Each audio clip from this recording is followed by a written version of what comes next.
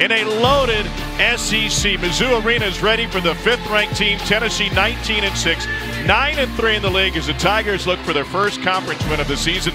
This league is absolutely loaded. He is having arguably the most impressive individual offensive performance in Tennessee basketball history. Not only is he averaging 25 points per game, but he just seems to be getting better as the year goes on. It's amazing to see no matter what defenses throw at him, he keeps giving his best effort, and on the road is where he truly shines. This is a take care of business game for the Tennessee Vols. Solo by Josiah Jordan-James.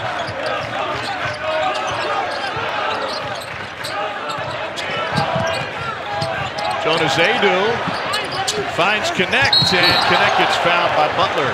Unheard of, especially for a transfer from a lower level up to the SEC. A pair of 35-point games. With opponents have so much film on you, and they can... Here's Bates again. There they are. I can't help but think, hey, if 5 and orange closes out of you, go ahead and let it fly. But they've been missing more than they make.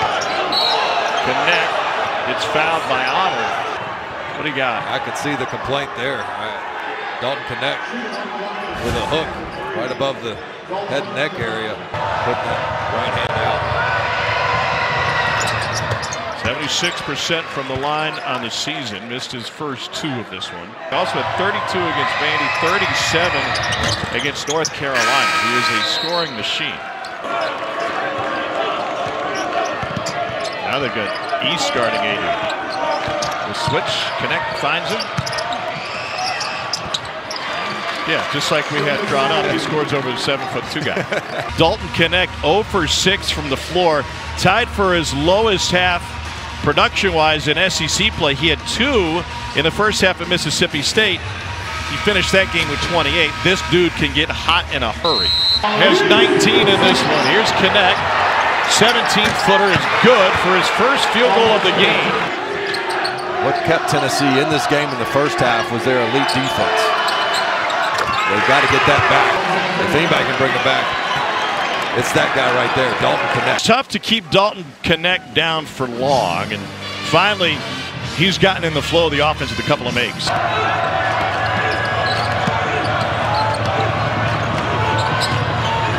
Knecht past Butler and into Carter, and the bank shot goes.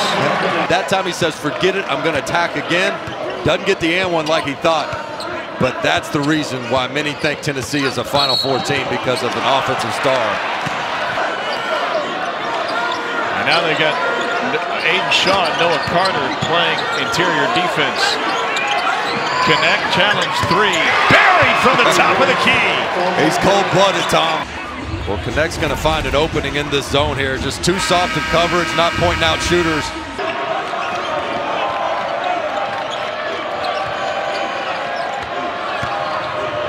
Knecht into the paint.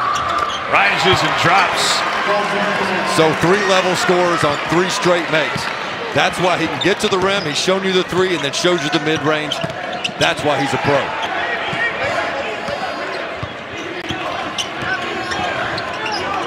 Knecht being trailed by Bates. Here he is. Deep 3. Oh, hit it from St. Joe. Get out of here. Rick Barnes said prior to the Kentucky game, we can't just stand around and watch Dalton. Whoa, what a pass! And a finish by Alaka. And right now, standing around and watching Dalton make plays isn't a bad thing. Tennessee on a 14-3 run over the last 3+ minutes. Dalton Knecht has turned his game around since the break. And that was the play that got him going right there, that corner jumper. And then he found an opening in the zone. And here he is going at the rim. That was probably my favorite play despite all the highlights. That going at the basket was after 2 failed attempts at the rim. Rick Barnes loves him because of his short memory. He's always in attack mode. And he's just... Everybody wants to talk these days about having that Mamba mentality and all that stuff. Few have it. This dude's got it, man. What an effort by this Missouri squad. Led at the half of the 2nd straight game, but Dalton Knecht and the 5th-ranked team in the country take over in the second half. And Missouri's going to fall to 0-13 in league play. Tennessee avoids what would have been a costly quad 3 loss And Rick Barnes' team will go to 10-3. They remain a game behind Alabama in the race for the regular season league title.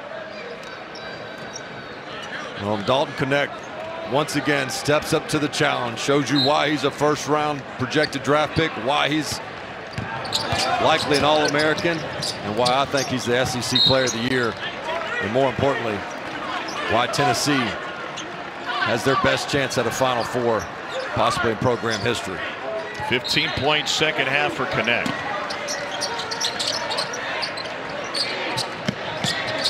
Robinson for three. Academic.